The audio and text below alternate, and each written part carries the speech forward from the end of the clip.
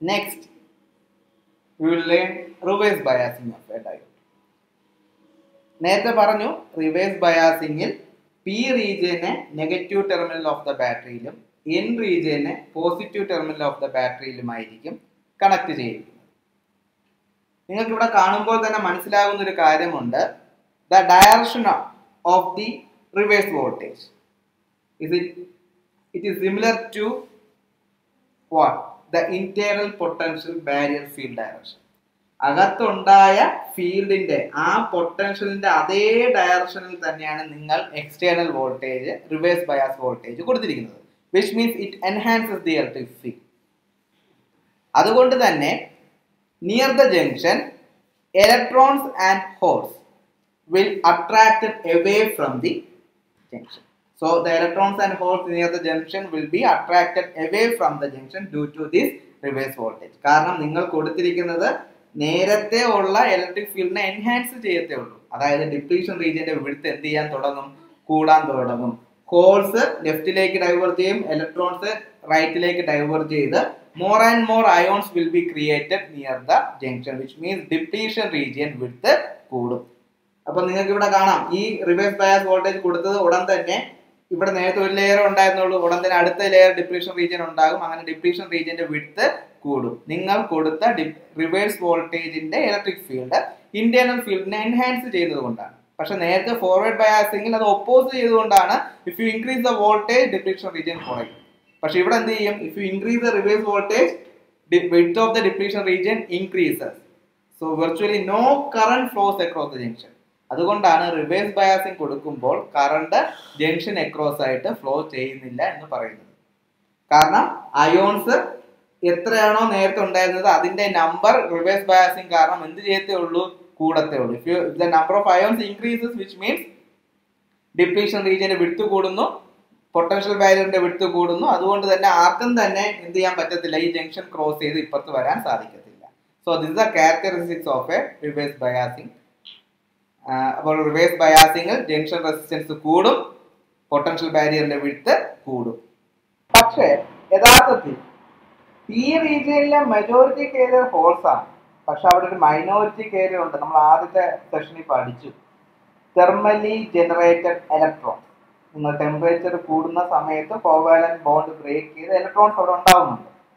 ആ electrons P റീജിയനിൽ എന്താണ്? മൈനോറിറ്റി കേരിയർ ആണ്. അതുപോലെ തന്നെ എന്നിൽ ഹോൾസ് എന്ന് പറയുന്നത് മൈനോറിറ്റി കേരിയർ ആണ്. നിങ്ങൾ ആ മൈനോറിറ്റി കേരിയറിനെ കൺസിഡർ ചെയ്യുക. പിയിലുള്ള മൈനോറിറ്റി കേരിയർ ആയ ഇലക്ട്രോൺസിനെ, ഇതൊരു ഫോർവേഡ് ബയാസിംഗ് മോഡിലാണ് നിൽക്കുന്നത് അല്ലെ? ആ ഇലക്ട്രോൺസിനെ നെഗറ്റീവ് ടെർമിനലും ഈ ഹോൾസിനെ പോസിറ്റീവ് ടെർമിനലും four there minority carrier, which means in actual practice under reverse biased condition a small current which is very feeble flows through the junction through the diode from N side to P side, which is called minority current. അതിനെ നമ്മൾ വിളിക്കുന്നതാണ് minority current, and that current is due to minority current carriers. അത് reverse voltage, ചെറിയൊരു reverse voltage സംഭവിക്കുന്ന ഒരു പ്രവണതയല്ല. Reverse voltage കൂടുന്ന സമയത്ത് we can expect this minority current. ആ മൈനോറിറ്റി കറന്റിന് കാരണം അവിടുത്തെ മൈനോറിറ്റി കാരിയേഴ്സ് ആയിരിക്കും. ആ മൈനോറിറ്റി കാരിയേഴ്സ് ജനറേറ്റ് ചെയ്തത് തെർമലി ജനറേറ്റഡ് മൈനോറിറ്റി കാരിയേഴ്സ് ആണ്. ആ മൈനോറിറ്റി കാരിയേഴ്സിന്റെ കറണ്ട് ഫ്ലോ കൊണ്ട് we can expect a current which is very feeble, which is of the order of micro ampere. അത് വളരെ ഇമ്പോർട്ടന്റ് ആണ്. ആ കറണ്ട് എന്ന് പറഞ്ഞാൽ it is very feeble and it is temperature dependent ആണ്.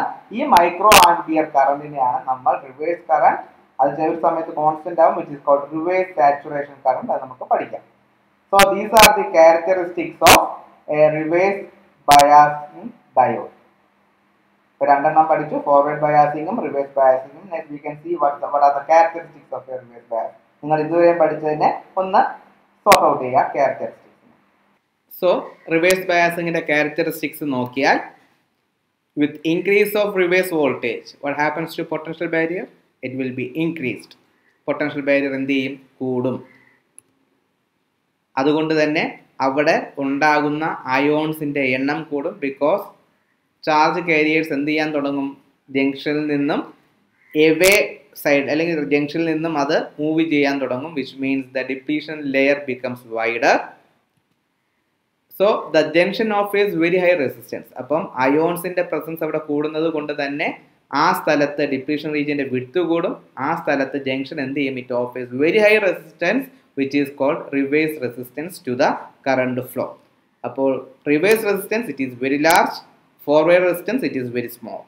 അത് മനസ്സിലാക്കുക. റിവേഴ്സ് ബയാസിങ്ങിൽ നമ്മൾ ideally no current flows across the junction, പക്ഷേ വളരെ ഫീബിൾ ആയിട്ടുള്ള മൈനോറിറ്റി കറണ്ട് അവിടെ ഉണ്ടാകുന്നുണ്ട് which is at very large reverse voltage. ഇത്രയുമേ ഉള്ളൂ forward biasing and reverse biasing of A junction diode. Thank you.